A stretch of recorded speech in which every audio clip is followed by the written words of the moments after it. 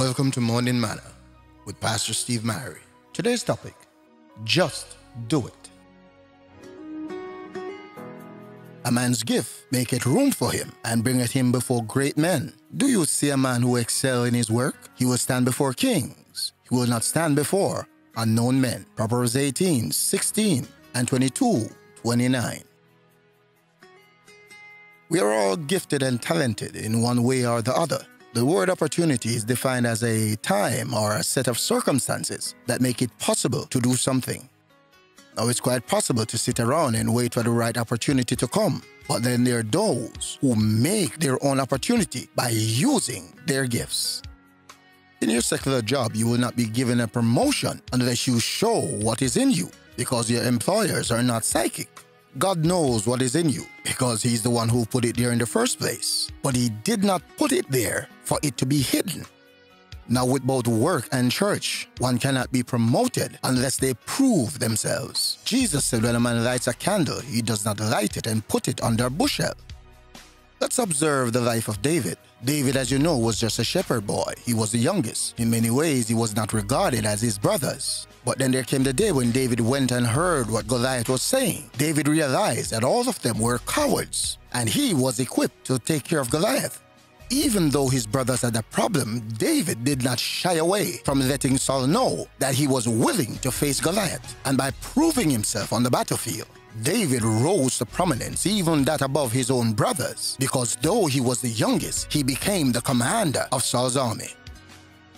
We have to make use of the gifts and talents that God has given to us. Many are blessed with various gifts in the church, but then whenever an opportunity comes, we shy away from it. Whenever we are asked to moderate the service, to read a scripture, to give an exhortation, or even to sing a song, the first word that comes out of our mouth is no. If God has called you, you have to start somewhere. Sometimes you just got to do it.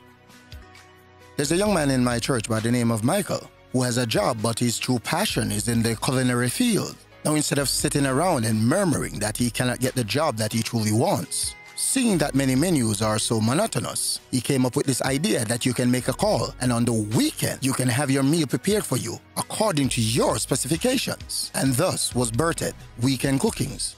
Now, since this young man started, he have been receiving calls from all over. Now, just imagine if he had sat on what he had and was complaining about what he did not have and not realizing what he did have. In life, you just got to be willing to do it. You just got to be willing to jump. You just got to be willing to do whatever it takes. Life is not going to get any easier, but thanks be to God, God has equipped you to survive this journey.